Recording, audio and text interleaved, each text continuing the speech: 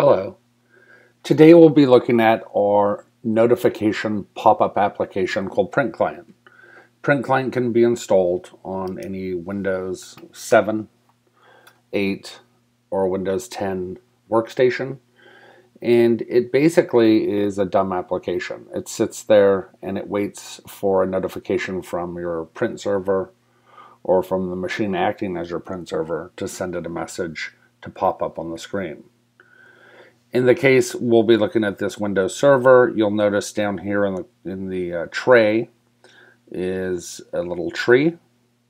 If you click on the tree, it'll give you data about that user.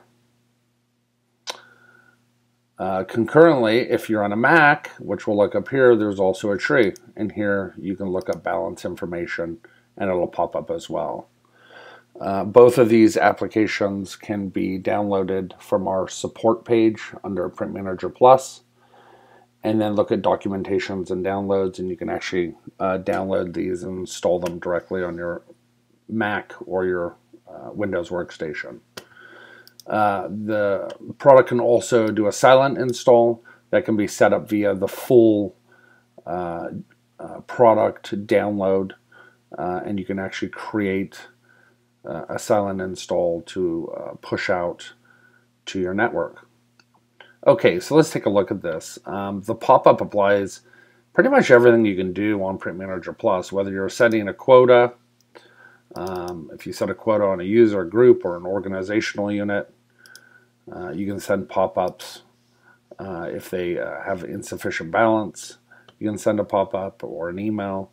Also, low balance action, you can send a pop-up as well. Any kind of restriction that you set on a user group or organizational unit or printer, again, you can also send a pop-up here and or an email. All right, so let's try this out. For now, what we're going to do, we'll go to printers. If we double click a printer here, and the pop-ups also apply to confirmation. There's different confirmation settings you can do. If you go through your printer section, you can do a confirmation pop-up, a password confirmation using their AD or local password, or full authentication, which would require a username and a password to be put in within the pop-up when someone prints. And what these do is they actually pause the print job in the print queue and wait for that confirmation, and then it unpauses and prints the job. If nothing happens, if there's, for instance, if there's no print client running, you can delete the job, pause the job, allow the job, or hold the job for that workstation. If a user doesn't respond in a specified amount of time, you can also delete the job or allow it, and so on. And here's your timer here, so how many minutes do they have to respond? In this case, what we'll do here is we'll just put on a simple confirmation. We'll click OK here. It's for this printer right here, and then we'll just print something. In this case, we'll just pull up a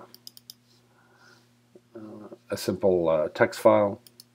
We'll go ahead and print it to that printer, and you'll receive a confirmation pop-up. These can also be opened up to show what printer it was printed to, how many pages, copies, how much the job is worth, and any kind of quota up here that the user may have. You'll notice down here under printers, which we'll take a look at, and these pop-ups stay on top of the other windows so the user sees it. But we'll take a look at what's printing here. And you'll notice that here's the job right here. It is paused. We'll go ahead and click submit here, and you'll watch it unpause. And you'll also get a tray pop-up here as well. Now this tray pop-up is kind of nice. If you're not doing any kind of pop-up, you can actually only set it to pop up the tray. So we go to print client options here. You can say what you want to be on that little tray pop-up. So if you don't want to do any kind of confirmation, you can at least have the tray pop up by itself. Other features that you can push out to the print client, you can accept print client dialogues on the enter key. So it basically makes the enter key a hotkey. Once they select, say, a client code or put in their username and password, they can just hit enter. And it'll submit the job for printing. Allow print client exit by end user. So you can basically, if you right click on this exit right here on the tray, the user won't be able to exit the application. If we show print client and attach tray all together, which is for Windows only, it'll actually not show the tree in here at all, but it will pop up that little square box with the user information in it as well. So let's click OK here, and we'll turn off the confirmation. So there's no confirmation, it's just allowing them to print essentially. And then we'll go ahead and we'll print this document again. And you'll notice now it just pops up here. The job is already printed, but it does pop up and show data for the user. All right, so let's go to the Mac. We'll print something for the Mac. Here we don't have a pop-up, but it's just showing the tray information. So we'll go ahead and do that. We'll select the printer on the server. We'll click print. And you'll notice the tray will pop up now with the data from the user that the Mac's logged in as through AD. Now, if we were to do confirmation, we turn that back on here. And we'll turn on confirmation, click OK.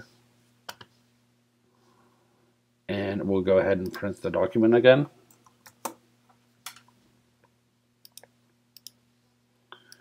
And now we'll get an actual pop-up on the Mac itself, which looks similar to what you would get in Windows as well. Again, there's the job. You can print it.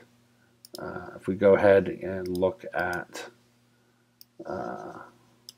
what we're getting on the server here, you'll notice here's the job. It's paused. It's coming from a Mac. Go back here. We'll select print, and you'll notice it'll unpause and print the document.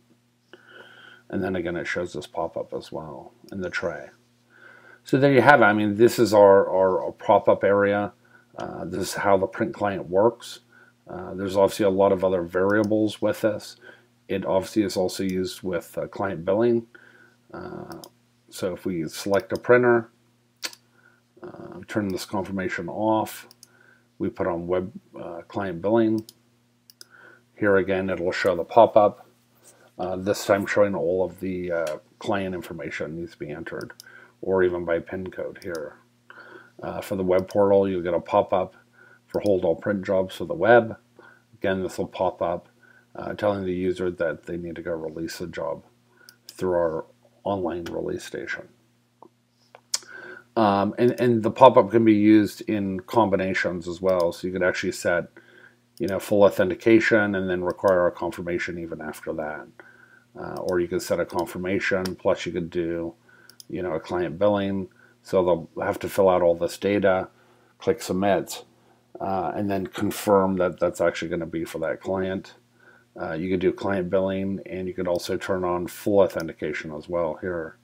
So they would have to put in a username and password on top of all their client billing information to re-authenticate the job altogether.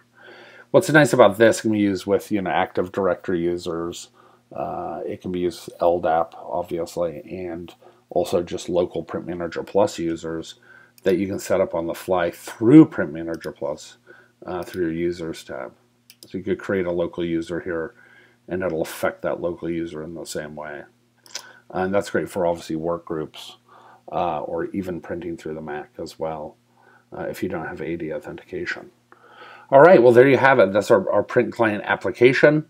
You should definitely load it up and take a look at it. It's very helpful for the user to be able to see what's going on. And obviously, if they hit a restriction or a quota or a low balance on their quota, or just doing straight confirmations, it at least tells them what's going on with their print jobs. All right, thank you very much for your time.